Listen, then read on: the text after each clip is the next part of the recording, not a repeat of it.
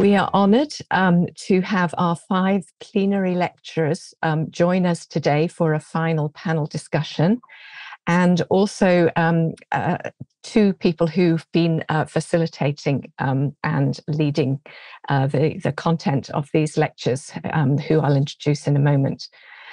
The panelists have been asked to give a brief opening statement about the highlights that they have gleaned from this conference. And we'll ask them to talk with one another as well. And then we'll be opening the floor for questions. You're invited to add your questions for our panelists using the Q&A feature in Zoom. And we'll try to answer as many as time allows. As a reminder, you can learn more about all of our speakers on the speaker page in Zoom events.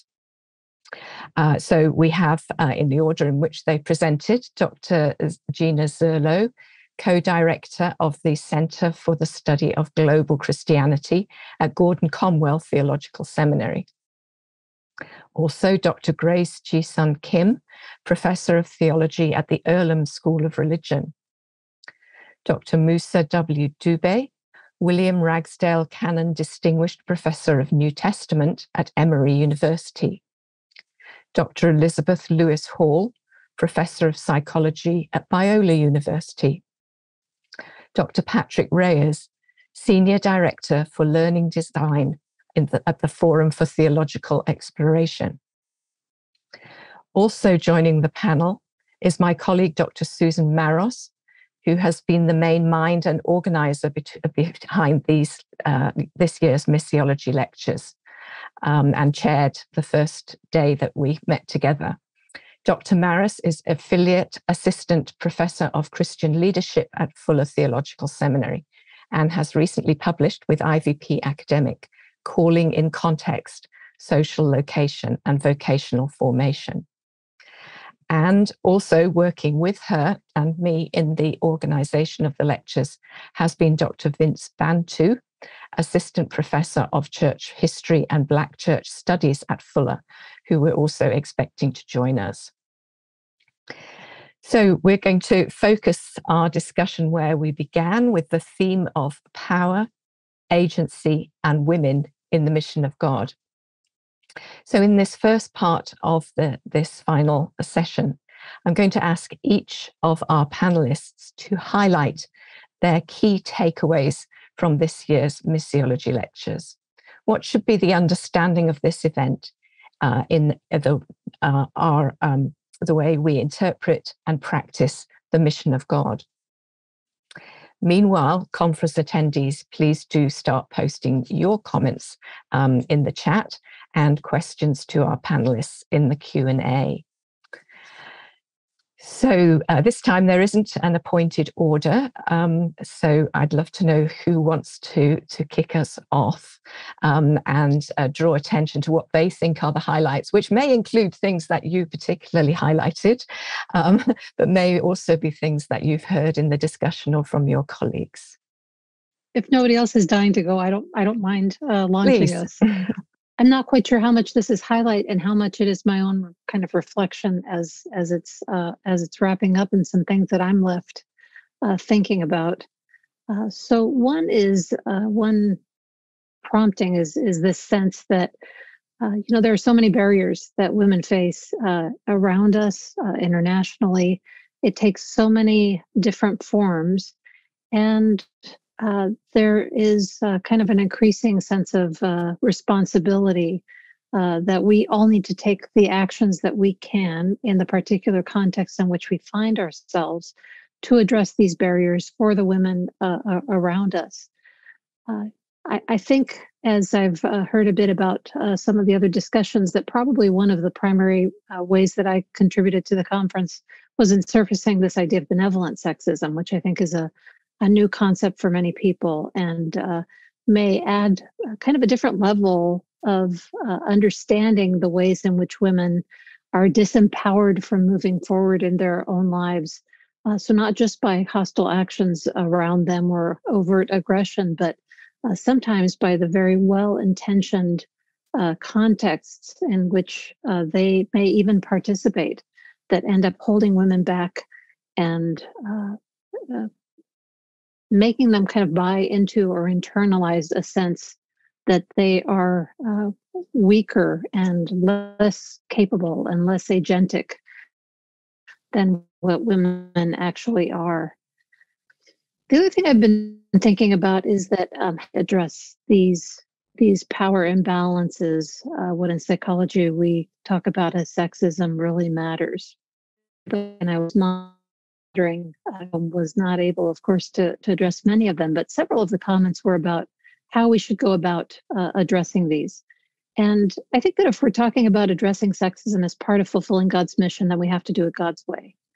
And I think what's that are very tempting because they tap into our very human tendencies, want to vent or to hurt and punish the perpetrators. And I just want to say very clearly, I don't think that these are legitimate options for us as followers of Christ. That if we are going to follow Christ, we have to not only do what he would want in terms of freeing women up to live flourishing lives and to participate fully in God's kingdom, but we also need to do it in the way that Christ modeled for us.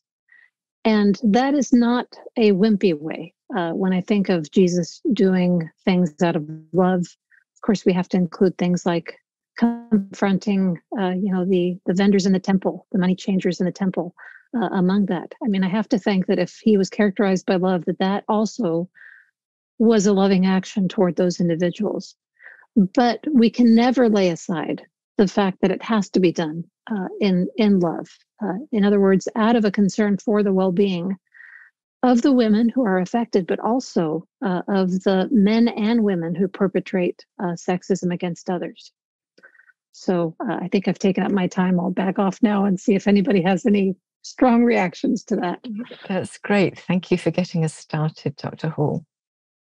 Who'd like to go next? I'm not sure if my Wi-Fi is connected well. Well, I'm just so humbled to be invited for this really important conference. I'm just so grateful for Fuller because you hold so many exciting events and conferences and talks throughout the year. And to make this online, and I know people around the world have been listening from Wednesday. People have emailed and contacted me about where they are listening from. It's really exciting for me because it really opens up and, the missiology, that it is really this whole world and that we really need to connect with other women and empower other women. So I'm really grateful for Fuller for inviting me and such diverse voices, because when we have diverse voices coming to the table, it really, really enriches this conversation, and it will help us to work together and be in solidarity.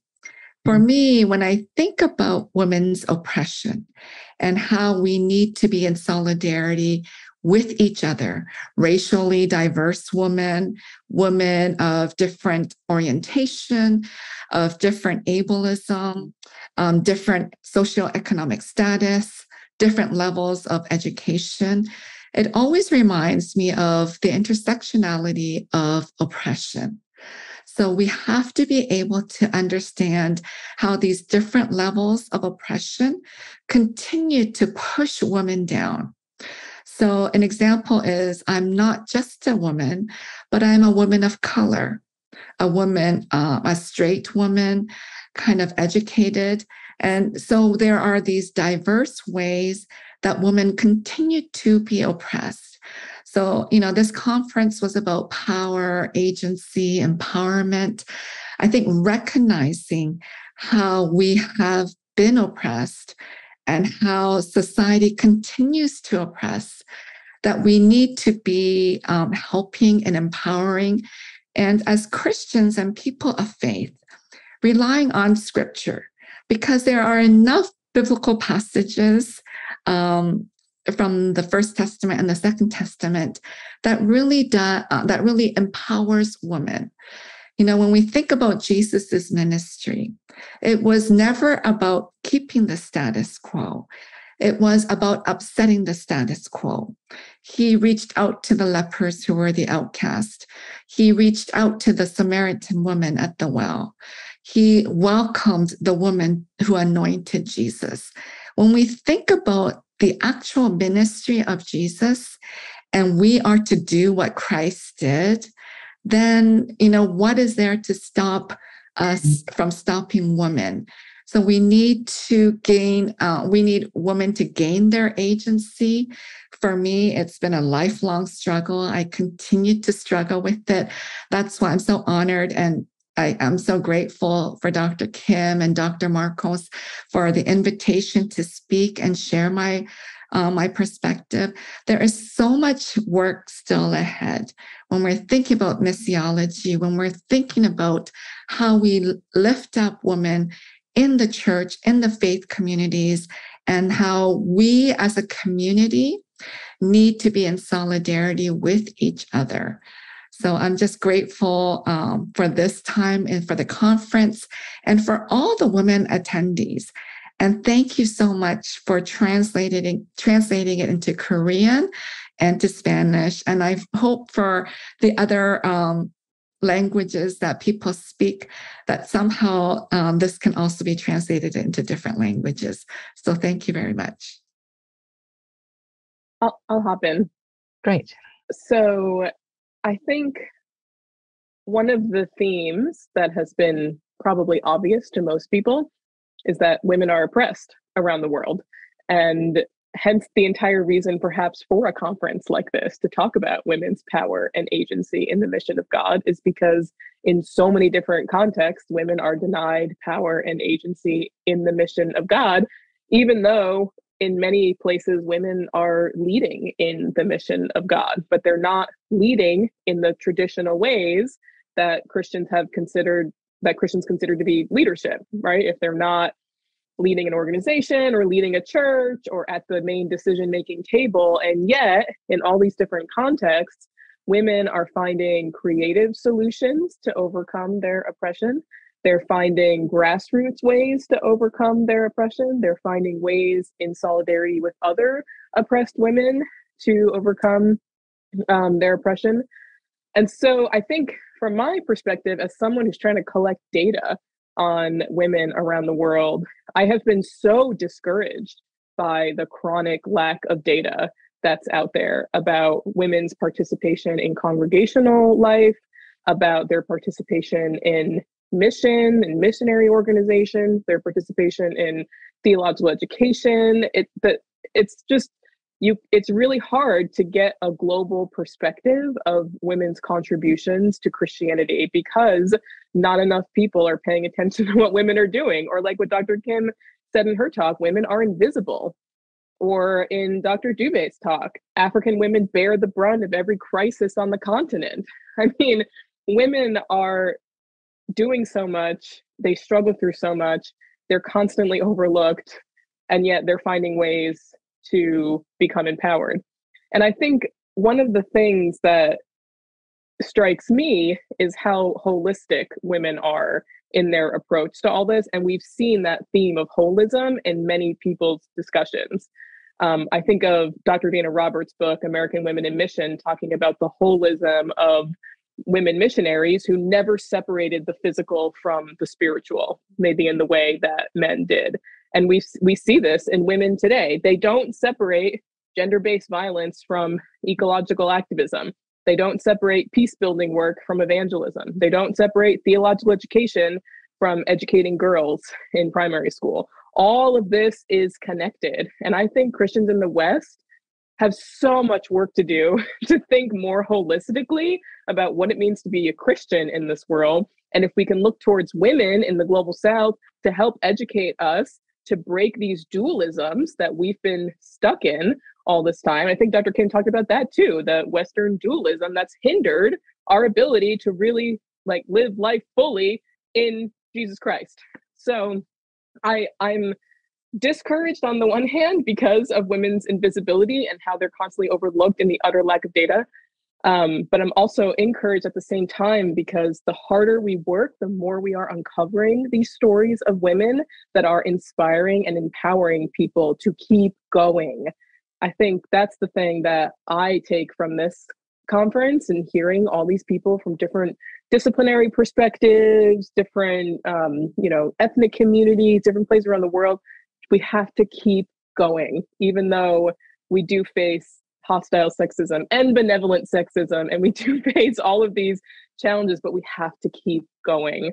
So that's something that I'm definitely going to take away from this and share with my students and the people in my community, that yeah, it's hard, but we can't just get stuck in the hard. We have to find inspiration from all of these other women around the world to keep going. That's great. The themes are really coming out so far. I've heard the benevolent sexism theme, the solidarity theme, and the dualism, the need for gender analysis, and the interconnectedness of women around the world, and everybody around the world, actually. But yes. So, who would like to go next? Please speak up. Trying to see you all at once. It's about time we had a voice from one of our male presenters, please, or chairs. I'm happy to jump in. Please. Just Sharon, the deep gratitude for Fuller and the panel and the lectures that have been presented. It's just been a blessing and honor to even be a part of it. My remarks will be brief. I think I'm speaking directly to men who I hope are tuning into this and watching this, because issues that affect folks in our communities, women in our communities, is we have repentance in our tradition. These are male, patriarchal dominated problems. We did this. We have some responsibility and accountability to unmake these systems that perpetuate gender violence. And I think one of the things that really stood out to me is this attention to the interconnectedness, as been said, not just between bodies, gendered bodies, but between the environment and the places we're in. From my context as a Chicano, as someone who's paying attention to indigeneity and the way that my family travels in the world, this connection to the way that we're destroying this earth, the disappearance of women, and the lack of public mourning is heartbreaking for me and the work that I do. Not just the invisibility. I mean, yes, the invisibility, but there's also like a lack of, we have in our traditions a way of mourning loss. And what breaks my heart is that there's not a sustained attention to the mourn loss of Indigenous women who are disappearing today. There's not a mourn loss of the hummingbirds disappearing from our Indigenous lands where I am.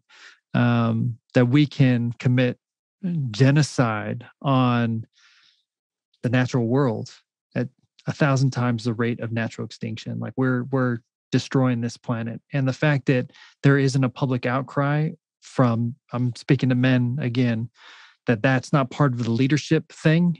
These are not just problems to be solved. These are lives to be mourned, to grieve, and to spend time ritualizing that, so that way they can be made visible and they can be brought into that.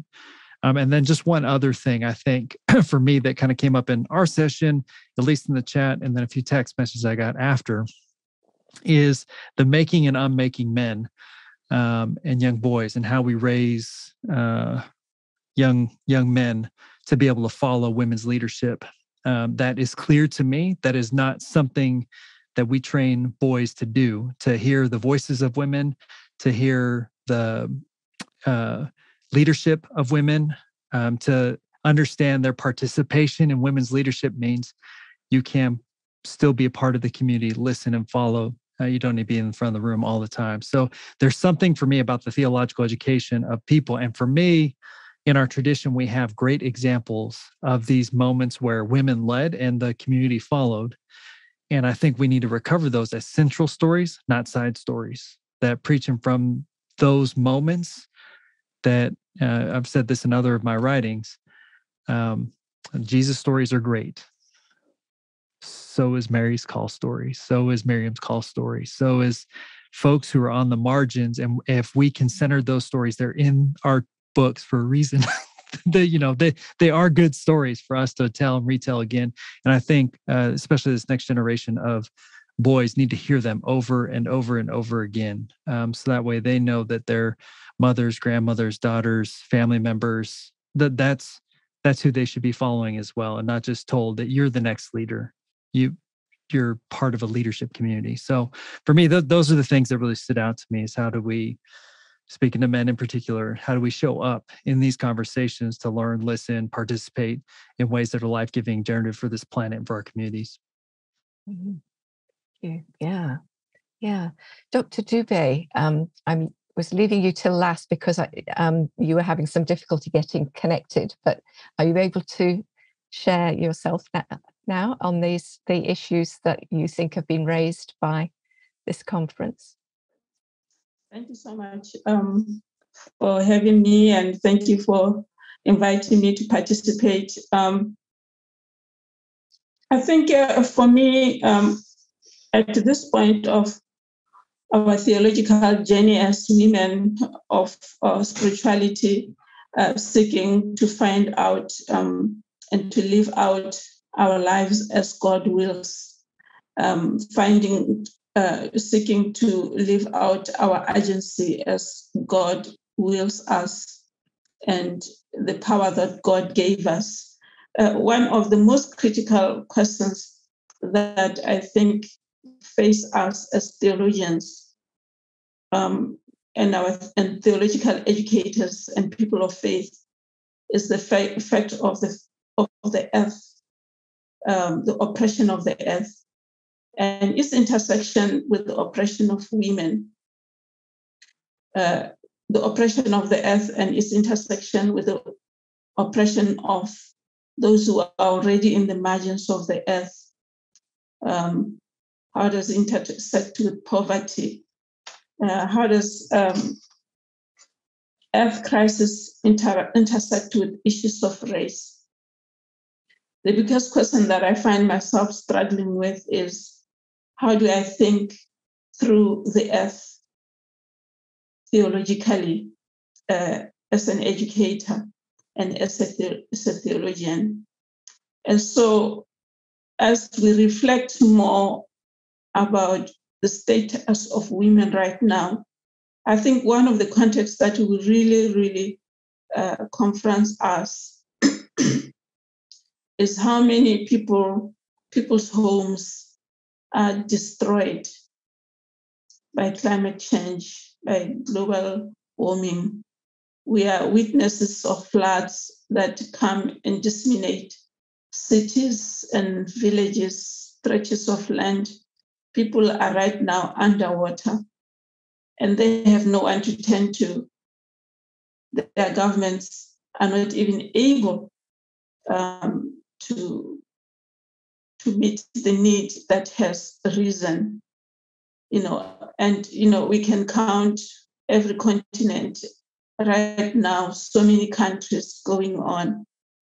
So the issue of centering women's oppression together with centering the earth's oppression and its intersectionality with issues of race, issues of class, are becoming so pertinent that I find myself having to ask myself if my theological paradigms are speaking to the context. And so I was very, very grateful that we could meet again now globally as women from very different contexts to think again about how do we think theologically about salvation? What is salvation now? Where the earth, our home, all of us, wherever we are, regardless of, our continents, our class, our gender, is increasingly showing severe signs of distress. And a lot of people, crises are even compounded. What is salvation? How should I imagine salvation. I feel like we're at that point that we need to rethink most of our theological paradigms or take them to another level. What should be repentance? How should we think of repentance, and who should be repenting, and where should repentance take us? I feel that we need to be thinking more about what does it mean to be church, to be a people of God gathered in the presence of God and seeking to understand God's will for us and for the world or the earth as a whole. And thus it brings us to the big question of what is mission? What is God's mission? Which I believe was one of the key themes of this conference. We gathered to think about agency, power, and mission of God. And this is so important that we again reflect on what does it mean to have power and how do we use power, and how should we be using power? How have we used power in the past, and how should we use it in this context of the earth and of the earth being facing serious crisis, and women being again finding themselves more oppressed as their fields are destroyed, their homes are destroyed, as their livelihood are destroyed, where everything they have worked for and known is destroyed, and they have no one to turn to save to call on God. So what should be mission? How should we understand the mission of God? I think this is an important thing that we gathered here to reflect, on the status of women. And I think we really, really need to centralize the earth and women in the earth and their communities in the earth, and to think about who is God for us in this crisis. So this for me are really questions that I'm beginning to journey with. And as I said, together with the cycle, since 2019, we have adopted this theme of Mother Earth, Mother Africa, and religion, and we have been struggling with how do we think theologically through the earth, with the earth, and in the earth, as we articulate our faith in contexts where we find that our situations are compounded, by the environmental crisis. We all just have been coming out of COVID-19, or we are still coming out of it. But for the Circle of Concerned African Women Theologians in the African continent, we had just been or still coming out of HIV/AIDS pandemic, and only to be thrown again into the other end, by a pandemic that put women in the center and compounded their issues of marginalization in various communities.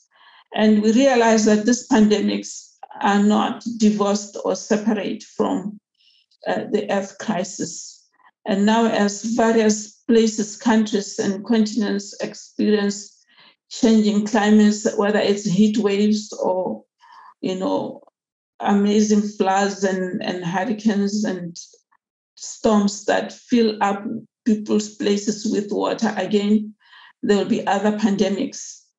So, recentering the earth, the woman's body with the earth, and recentering God in the earth, as we think theologically about what is God's mission, is for me a question that I think I'm struggling with, and I'm glad we gathered here to think about God's mission. I think we need to continue thinking about that question. Thank you. Yes, thank you very much for highlighting the main theme of the conference here. And if we could come out with an answer to that question by the end of this discussion, that would be great. So, Dr. Maros, you were the key person who brought all these people together. How do you, what do you think about the highlights that have come out of the conference? And are you any further towards an answer to the question of power, agency, and women in the mission of God? Well, like all academic conversations, right? We've offered some definitions, we've given some paradigms, we've offered context of different academic disciplines. You know, whether it's in the social sciences, it's in theology, it's in practical theology. We've offered stories from these different contexts, which I think is so important. You know, and I find myself reflecting as we're coming to the end here and listening once again to each of our plenary speakers. I find myself reflecting again on the end of the book of Revelation, you know, where in the great city, the presence of God among the people is all the nations, the wealth of all the nations comes into the city. And that's not the GDP, that is the riches of all the people, right? Of every nation, tribe, and tongue, every people, that there's something distinctive. And so in our disciplines, I think we reflect the wisdom of God in various ways in our disciplines. That is important to hear Dr. Zerlo's sociological research. It's important to hear Dr. Hall's psychological research. And as I believe Dr. Hall made the comment, you know, that sometimes when we're confronting trying to help change happen, it can be helpful to say, well, this is what the research shows, right? Give us, what are the data? What are the data is a helpful question. Dr. Dubé's wonderful exemplar of the Circle of Concerned African Women Theologians, you know, to say, these are women. Marcia Doyoye took initiative to gather women to be theologians together. I appreciate Dr. Kim's emphasis on invisibility and the cost that is. And so both are true. Women are both invisible and powerful when we gather together collectively.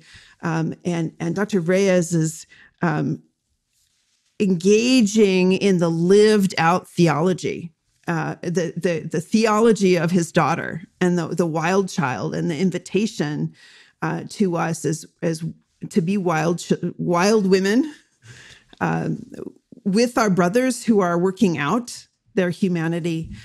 So these diversities, these embodied, embedded places of distinctiveness of our context are so valuable and so important. That is a foretaste of that, the riches and the wealth of the nations. As we listen to each other, we have a foretaste of that. You know, I hear something, I see something that I couldn't see from my lived experience when I listen to my brother and my sisters.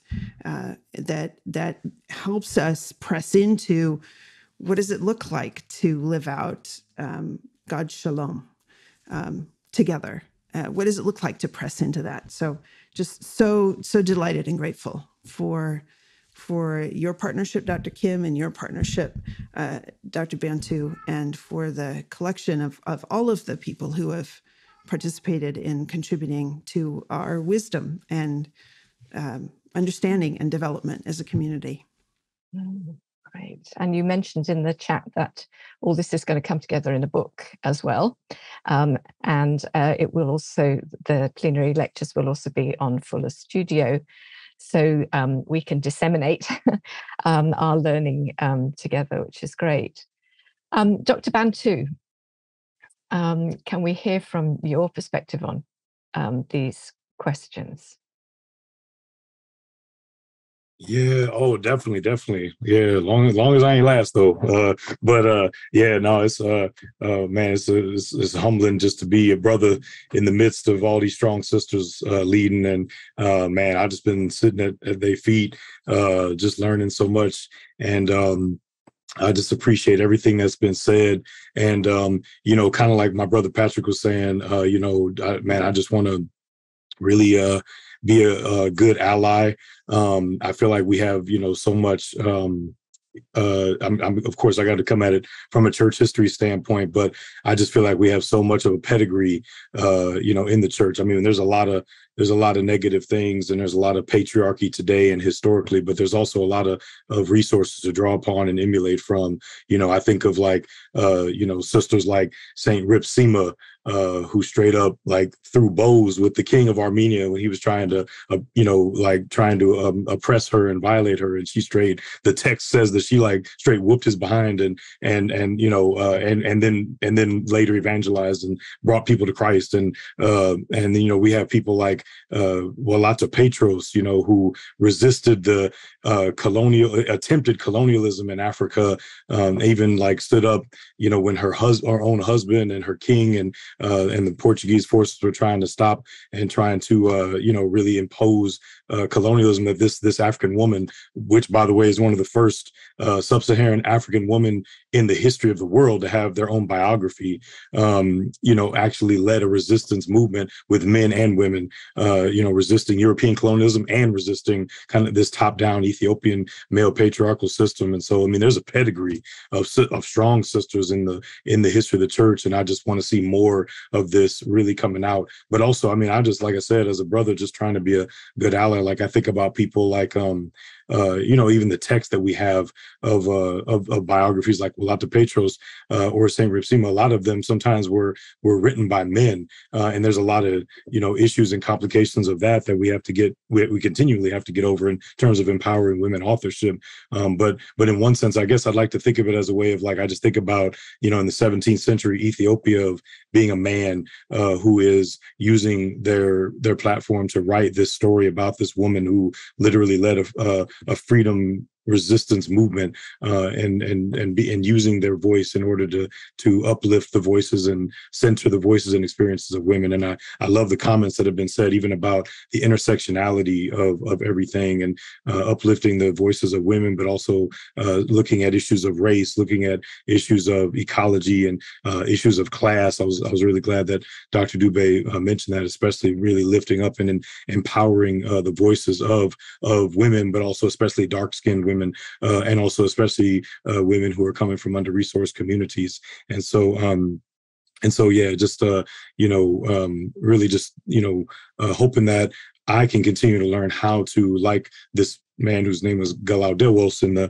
17th century, how we can use whatever platform to really center the voices of women, of dark-skinned women, of women from lower income communities, and really encouraging the church, all of the church, to follow that leadership. And I feel like this conference has been a great example of exactly that. And it's just been an honor to sit at the feet of all of these great scholars and just learn from you all. So thank you so much. Mm-hmm. Thank you. And I hope that's going to go in the book as well, even though you weren't a plenary speaker. So where does this bring us to? I mean, I think this theme of interconnectedness really helps me to understand why mission can't just stop at telling the message of Jesus kind of verbally or proclamation, that the interconnectedness is what kind of leads us on to do all sorts of other things as well, because we can't change one thing without another. And the global interconnectedness has been characteristic of Christianity since its very beginnings, as Dr. Bantu knows very well. But also the sense of belonging to the earth, and in the Holy Communion, the bread and the wine, and that we partake of, being symbols of the fruit of the earth that sustains us. And we do that so often, and yet we fail to put it into practice. So there's a question in the chat about from a practitioner who says she continually hears the lament that people need to be told how to do to right the wrongs we've been discussing. But how do we get from telling people this to actually bringing about meaningful change that transforms broken systems. Have we got some concrete things that to suggest that need to be done as a result of this, and perhaps in the organizations or churches that we belong to, in Fuller, perhaps? Are there concrete things that we want to propose? How would you answer that? I think the lament is so important. I think we begin with lament. One of my co-books that I co-wrote with Graham Joseph Hill, Healing Our Broken Humanity, we begin with lament because so many times Christians have overlooked lamenting. In the Old Testament, the book of Lamentations, people were aware of lament, but even on a Sunday morning, we don't have this practice of lamenting. So I'm actually grateful for the person who submitted that question, that once we begin with lament, we're recognizing that we can cry out to God and asking God to help us in our brokenness. So I think I was so grateful for every speaker, the keynote speakers, and then this panel describing of how there are so many problems, but if we begin with lament and we cry out to God, then we can try to work towards these problems that are blocking us. So the aspect of invisibility of particularly Asian American women, how can we overcome this? So that as we look at this invisibility as a spiritual issue, that we can really work towards making people visible.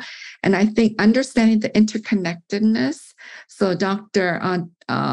Dubé was talking about crying for the earth. I think understanding that, she actually used Mother Earth and Mother Africa. I actually welcome those, but also be a bit cautious when we feminize the earth, because once we feminize the earth, it is easy for us to then dominate over the earth, because traditionally that's what men did to women, dominated over women, oppressed women, subjugated women, and raped women. So in that same manner, if we kind of feminize the earth, there is a positive aspect, but the negative is then we dominate, we rape, we take what we want and throw it away. So I just have a little caution, but understanding the intersectionality of all this, the oppression of women, and when we see the devastation of climate change, that affects, when we look globally, the most oppressed from this climate change that is happening are the women of color. And then there's a whole cycle of oppression because then their children are affected. And that's when we get into human trafficking, sex trafficking, this countless, it just spirals and spirals and spirals. So we who live in the rich countries really need to do something about it and understanding the intersectionality of this. But I think beginning with lament is so important because then it becomes a launch pad for us to really move into action. So there are many, many things, especially if women can get together, we can turn the world upside down and engage in the work of God. And around the world, we are seeing this, women communities coming together. And even in my panel with Dr. Alexia talking about base communities and how women are getting together and really changing how society is. And if we can work together, actually, we can fight this climate change that's happening. Next week is COP27, and I've been working with the World Council of Churches. So I will be attending that meeting, and I've attended many of those, but I think the church really needs to get our act together and fight the climate change that's happening. So thank you for all the panelists. Dr. Dubé, did you want to respond at all to that? We heard your lament earlier.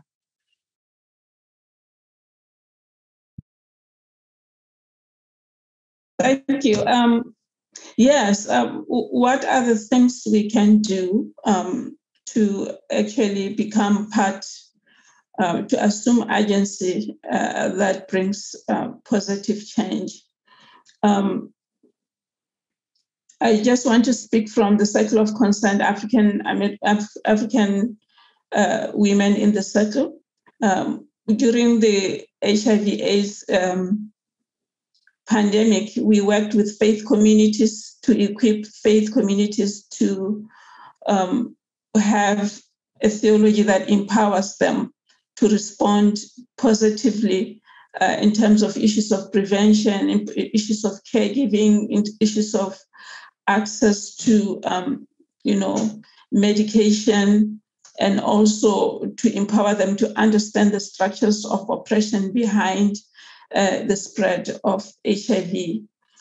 So our intervention there in trying to bring change was to work very closely with communities of faith to give them a theology that gives them ownership, and also in owning the issue to also feel to actualize their agency by going out and acting and becoming forces of positive change in the community. When we launched the theme of Mother Earth and Mother Africa, what we really wanted to highlight there is how gender in both cases facilitates the oppression of both the women and the earth. The earth has been regarded as Mother Earth, and has been regarded as female because, of course, yes, it gives birth to trees, to everything that we have. So in many ways, it's very often the earth is regarded as female. But in being regarded as female, what has happened to the earth, So we are utilizing that paradigm to be able to own up to what has happened in the past and what has been the implications and the impact of being gendered, both the women and the earth. It was really when we launched the theme in 2019, because we want to shift theological thinking away from centering human beings way too much, and to think theologically through the earth and with the earth as part and parcel of the earth, as people who are interconnected with the earth, not above or below. So it was in our intention once more to produce manuals of training of trainers so that we can work with faith leaders, communities of faith, churches and other faith communities to train them on theologies of loving Mother Earth, of living with Mother and Earth in peace, and of repenting, yes, from all the damages that we have done. But unbeknown to us, then COVID was going to strike. And when it did, the being locked out and locked away meant that there was not much interaction. So unlike in the HIV/AIDS context, we are yet to start the process of developing manuals. We don't only want to write books focusing on Mother Earth, Mother Africa, and faith. We also want to continue working with communities of faith, because the communities of faith are based in the communities, and they speak with the communities. So if, for example, how do people preach in a way that is earth-friendly? How do people preach or pray with and through the earth? How can we use our lament to highlight what has happened to the earth, what is happening to the earth, how it impacts women and their communities and all their resources? When we lament, we highlight an issue, but we are not just highlighting an issue, we are also calling for change. So lament is, always calling for a better future, for repentance to another level of salvation. So yes, at this moment, of our theological journey with women and the earth in the Circle of Concerned African Women. We were just coming out of COVID, and it was in our plans to develop training of trainers manuals, to develop things like handbooks on sermons and notes on preaching from earth and gender-sensitive sermons. So that's another agenda that we are yet to partake. And I'm grateful that after yesterday's presentation during this conference, some publishers have approached me to inform me that they will be happy to travel with us in some of these ways in which we want to undertake to bring some change. Thank you so much. That's really practical and a way forward for us. Dr. Hall, I see you leaning in. Would you like to add anything to that or comment? I think I was very taken with the concept of lament. It's actually something that kind of separate from my gender work. I've been doing some work in lately, and so to have these ideas intersect, and the concept of lament came up as you were asking for kind of specific recommendations of how to move forward towards making things better for women. And my first reaction was like, well, that's not really, I'm not sure how lament fits with being action oriented toward addressing the issue. And then as Dr. Kim was talking about it, I started thinking more and more about what I knew about lament. And I thought, actually, that sounds like a really fantastic starting point.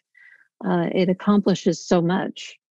I mean, shouldn't the first thing that we do with the pain and the suffering of the world be to offer it to God and to express it to the one who ultimately is capable of making all things new and affecting the change that needs to happen? And so I was thinking about it from that perspective. And then, of course, so many other benefits that come from it.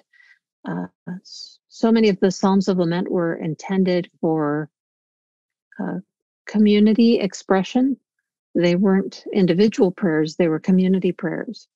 And the power of raising awareness of issues as we lament together for certain issues, and also helping our sisters locally and around the world feel understood and joined with as we lament with them. I mean, I start to see all kinds of possibilities in terms of lament as a very powerful way of working towards improving the lives of women. So those are some of the things that I was sitting here thinking about as we were trying to get very practical here with respect to outcomes. Thank you. Can I just add? Yes, please. Yeah. So I think I'm so grateful for what you just shared. That was so helpful. So I think the aspect when we are lamenting and we're crying out to God, my other aspect, a lot of my work is on pneumatology, so on the Holy Spirit. And I think in the church, we always cry out, "Come, Spirit, come." When we're crying out to God in lament, we're offering ourselves and crying out because of all the wrong things that are happening, the climate injustice, gender injustice, racial injustice, economic injustice. And as we lament, we are really crying out to God to come fill us. And I really believe we cannot do this work of justice, this work of mission, empowerment, offering agency to those who are so disempowered, unless the Spirit of God is within us. So I think for those who are looking for practical, if we begin at lament, I think it will ultimately lead us into doing the action, because when the Spirit comes to us, we cannot just sit back and say, okay, that's it. I lamented. That's all I can do. The Spirit really fills us up to do the work of God, around the globe. I know there are listeners from around the world right now. And so for the women that feel disempowered, have no agency, feeling invisible in their community, in the church, in society, that really the Spirit of God will come within us, among us, and really empower us to make change. And I think one of the greatest social justice issues is the climate change. It's affecting everybody, and it will continue to affect until we do something. And so I'm hoping that we will find the agency and the empowerment and be in solidarity and understand the intersectionality of these and really work for justice. Mm-hmm. I also heard in there from Dr. Reyes the repentance side as well, and perhaps not only from the side of men, but especially. I don't know if you want to say any more about that, Dr. Reyes. I mean, one of the things I would love to pick up on this lament is from where you're doing the lament in community. It reminds me of my work in California, working with field working poor, and the lament coming from the labor in the fields, the violence against women that happens in the field. Literally, I mean, as the pandemic raged on, folks had to go and work poverty level wages. And women were not just marginalized because of the economic systems impression, but the other men in the fields, the violence that happened against their bodies, and thinking about what does it mean to call out lament from that place where we are breaking down the earth underneath our hands. And when I say us, it's those folks who are working in the fields, and the rest of us got to order our food to our doorstep so we could survive the pandemic, or those in the U.S. context who have privilege. And so for me, lament is located. It's embodied in a place. It's not just on Sunday. It's embodied in the everyday realities of people. And yeah, I mean, I'm really caught by this, where lament comes from, who it comes from. And in my work, because I feel I am fortunate, I get to work with the next generation of Christian leaders, having to recover those things, as Dr. Bantu said, from our traditions that are no longer there, where folks are not breaking the earth underneath their hands anymore, or they're not working in those fields, when they're not seeing those violences that happen against women in the fields, and trying to bring awareness and bring it to the surface. So it's not just a lament, because as an organizer, there's work to be done. There's justice to be done, because that should never happen. There's education to happen with poor, marginalized men in the fields, that's not okay. That the violence that's happening there, that there is layers of oppression that are happening constant. And so, yeah, for me, this question of lament and how do we turn it into action? It's, for me at least, it's seeing where that lament comes from, or whose bodies it comes from, and lamenting with the earth, as Dr. Dubé said. I mean, we no longer en masse kind of break the earth beneath our hands. And so we're breaking the earth completely, because we're not feeding ourselves in the same way that we used to. So for me, it's a lament in the change in the world and how we're moving, and absolutely a repentance for those of us who have power and privilege, especially men who have power and privilege, to name and do differently, to call a different world, and to unmake unjust systems, and finish our active participation in the violence against women in particular, and this earth, because those things are related from my context for those women who work in the fields. Absolutely. I'm finding this really helpful because as a missiologist, I've been struggling to understand that all that I've heard at Fuller about lament, and since I got here, seems to be a really major theme, and I'm not sure that I've really understood it till now, or found how lament can move on to actually doing something to change matters, or can be part of. I mean, maybe the two just go hand in hand. So this is a really helpful conversation. Somebody else wanted to come in. Dr. Hall, yes. Yeah, I'm wondering if I can riff off of our two previous speakers here with a few more thoughts about lament. As Dr. Kim brought in the concept of the Holy Spirit, I flashed to that wonderful verse in Romans 8 that talks about the Holy Spirit groaning when we don't know what to pray for, and how relevant that is to the concept of lament. And, I am not a theologian, I'm a psychologist, but as I've read some commentaries about about that particular verse, there's some indication that it's not just that the Holy Spirit is putting into words what we might if we knew what to say, but there's also a sense in which the Holy Spirit is shaping our hearts through that groaning in accordance with God's will. So when I think then about the empowering function of lament, how to get from lament to action, it strikes me that, again, it's one more way in which lament is important, because it offers up our hearts to the Holy Spirit's work in shaping us to know what kind of form or shape that action should take. And so once again, it becomes a very, all of a sudden it's emerging as perhaps a very important part of the laboring, as we have been putting it. Yeah. Yes. Yeah, and to continue that, Dr. Kim, I just wanted to mention Dr. Amos Young is there at Fuller, and he has that book on lament. So I'm sure you're being really exposed. I'm sure it's coming from all these angles. Yes.